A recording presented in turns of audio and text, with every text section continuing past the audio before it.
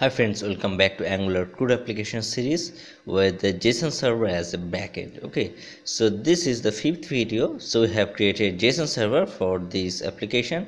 So last few days we are discussing about these things. So we have installed the Bootstrap and we have created this menu. And last day we have discussed about the list student page. Okay, so basically this is coming from the API.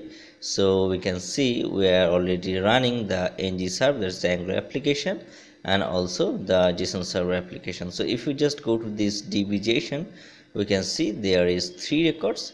Okay, so these 3 records actually showing in the listing. Okay, so we have created this API link and we are using in the list. So in this video we're going to create an add page. So here we'll just create a reactive forms, and using these reactive forms we will add data and we'll save into this db JSON file, right? So let's see how we can do this. So if you just go to the Visual Studio Code, you can see this is my project, right? So here inside the app module.ts, so if you just go inside the app, there is the app module.ts file. So this is the main TypeScript file of my Angular application. So here we will just simply first use the reactive forms, and we'll use that reactive forms from the specific component. Okay, so this is the add listing component, add student component, right? So we'll do this later, right? So first we'll use the reactive component. So just import this, import reactive forms, and it will come from @angular/forms, right? And what will be the name? The name will be the reactive forms module, right? We need to import these reactive form modules from this import array, right? So app module ts section is ready.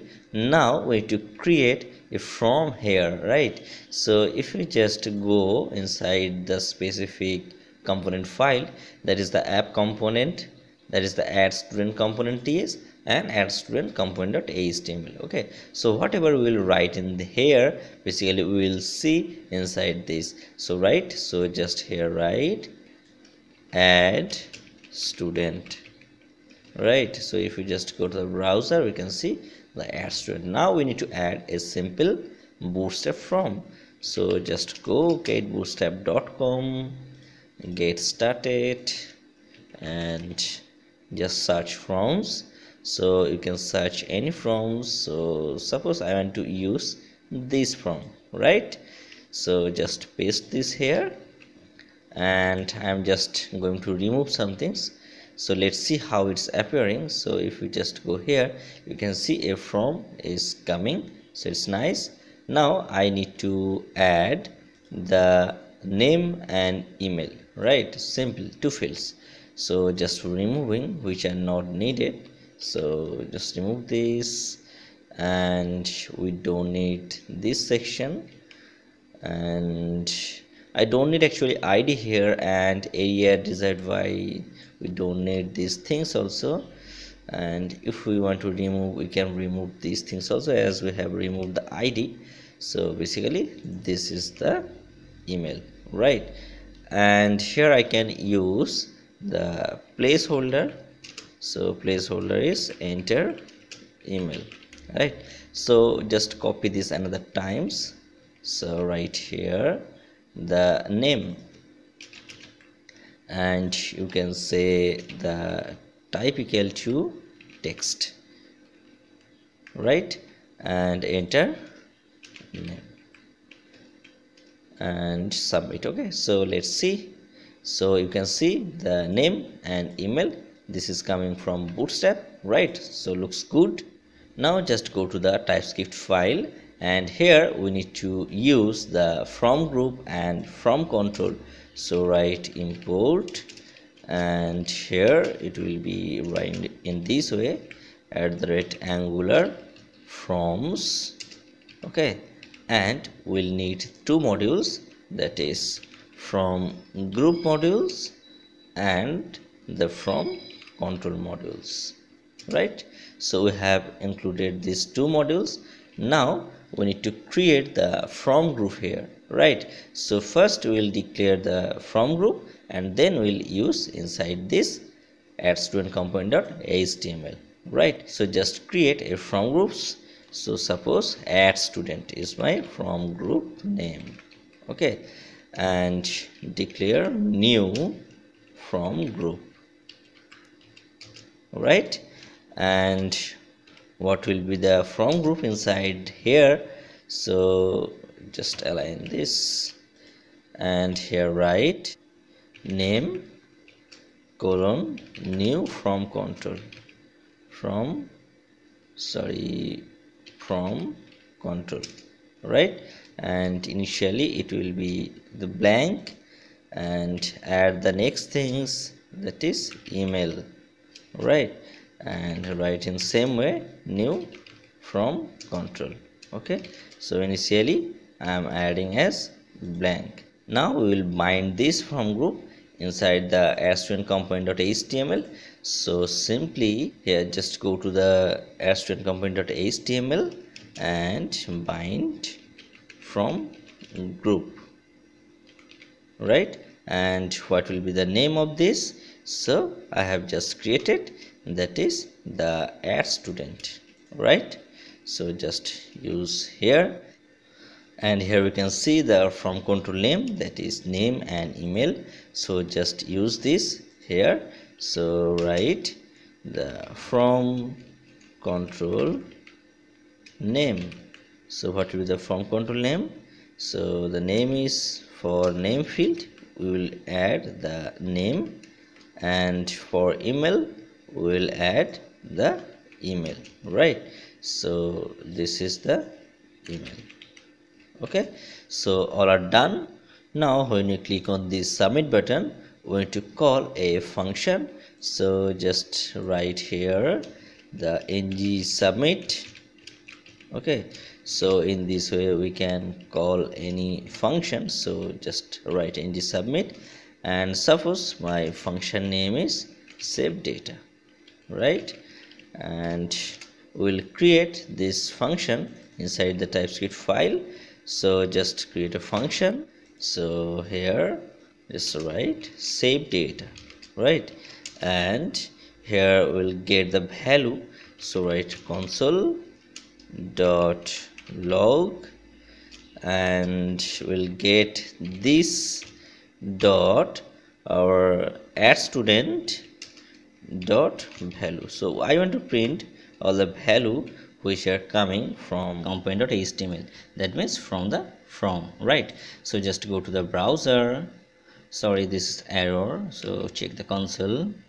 So there may have object issue, okay? So just go to the component, and here inside this from group we need to create a object type. So just write in this way.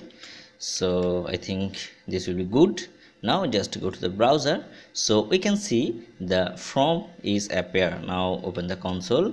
So just clear this and type name, suppose John, and the email is john@email.com, right? So if we just click on this now, so we can see we are getting this value from this console, right? So we can understand, can get the value from the from to the save data function inside the TypeScript file, right? So just little zoom out so that we can see the navigation menu, control minus, okay? So we can see the menu, right? Now I need to save this data to the db.json, okay? So right now we have only 3 records, and we have already created API. So you can see already the JSON server is running. So if we just go here, copy link and paste it here, this is the current record actually we are getting. And if we just go to the home page, we can see there is a get, post, put, page. So all will be the same URL, but the thing is the method type will be the different. So if we just go to the Postman and just click one another, So just go inside this, so create one and paste here one, and this will be the post type. So if we just simply submit these things, suppose this, right, and go here and just go to the body section and then raw, and the JSON will pass with the JSON format. So suppose here I want to set the name, that is student. Suppose there are only 3 records, so I am writing the student 4 and the email is student 4, and click on send. Then it will save to the server, right? So just go here, we can see the 4 record is appear, right? So in this way we'll add record through the Angular add from page, right? So using this from, right?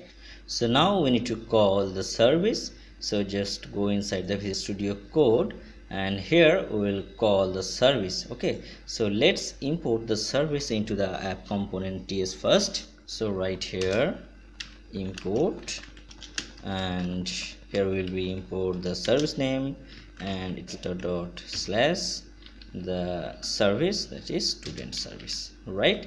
And here we'll just add the student service.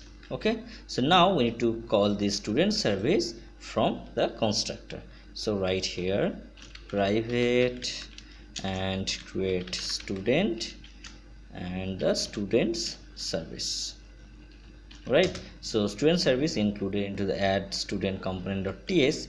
Now let's go inside the service, that is the student service.ts. Okay, so now here we'll create a function. So the function name is suppose save student data, and from this save student data we'll basically call the API and we'll save the data, right? So we'll get the value from here and we'll pass this to the save data function from the add student component.ts, and then it will go this data to the student service.ts. Okay, so this is the flow, right?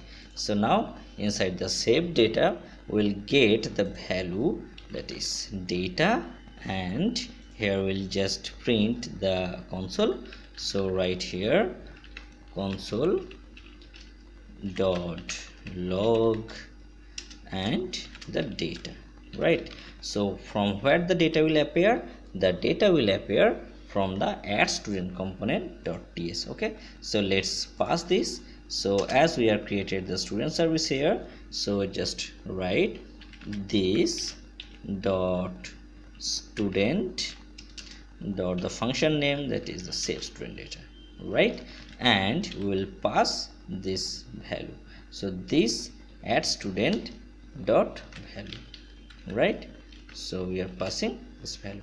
So now if we just remove this console from the app student component TS, and I want to print this record from the student service.ts, right?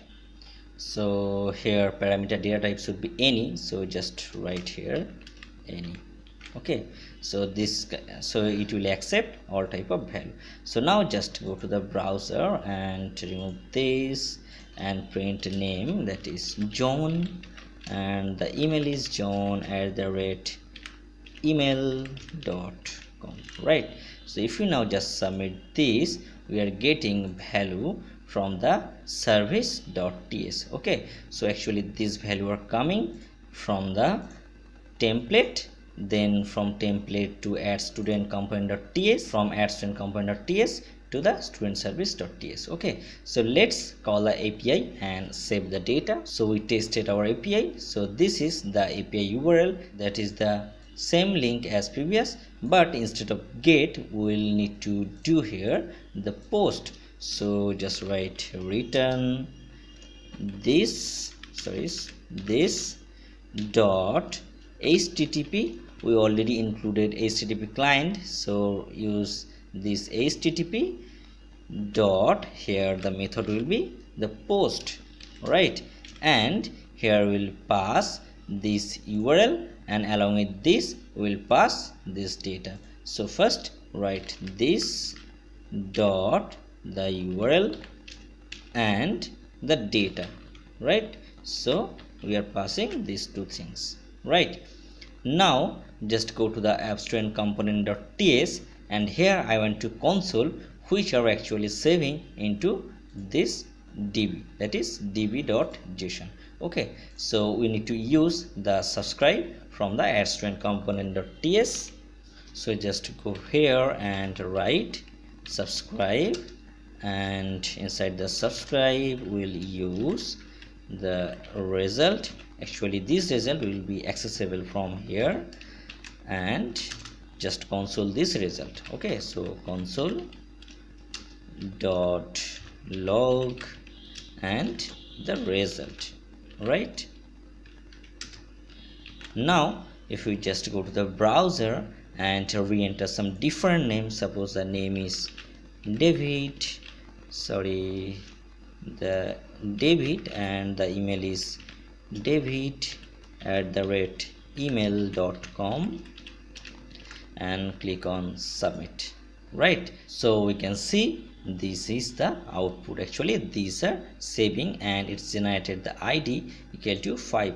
so now if you just go here the list, so we can see the 5 records appearing, and if we just go to the server we can see we need to reload this because we have changed these things. so just reload.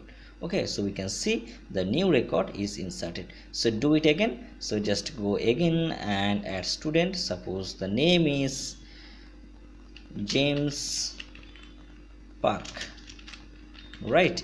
and here the email is james@email.com. so click on submit. so again it's submitted, and the new ID is 6.